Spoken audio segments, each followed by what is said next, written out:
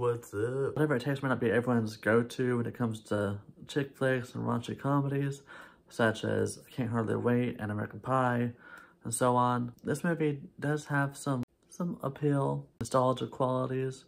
So what better way to reminisce is revisit it and review it. So here we go. Ashley Grant is perfection. I can get you there. You can be that guy for her. Just have to help me be that guy for Meg. Deal. Sweet! Now you're in the game. What's my next move with Ashley? She volunteers at a nursing home. Chris? Whoa! Losers! Be glad that you're a winner. Like me. From director David Rain has an upcoming cast of teens.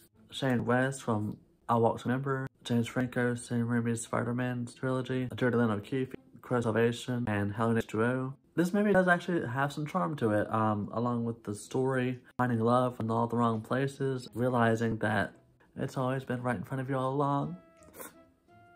Two teens with two different cliques, a jock and a nerd, set up to get the girl of their dreams and find out it isn't really essentially what they wanted in the long run. This movie did have potential, but honestly, me looking back at it, it's not as good, and I can see why it's not as popular as some of the other titles. I mean, the story is decent. It's actually better than some of the dialogue used in the film, and that's what dates it, is the jokes and everything. With these quips and cheesy one-liners, terms and stuff used for them, it's really cringy now, honestly, a little bit.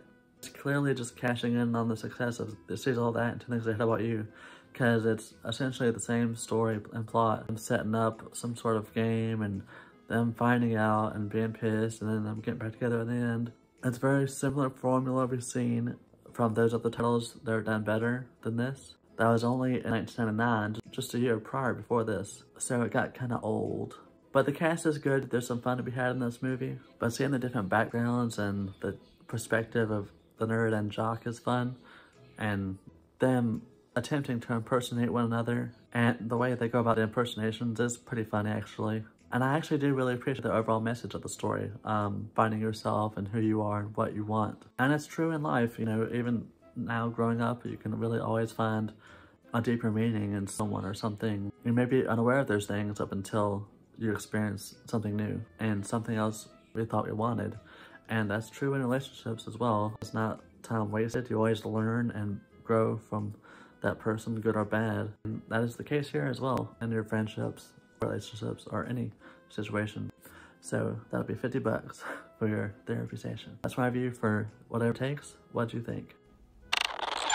Thank you for watching, and please subscribe.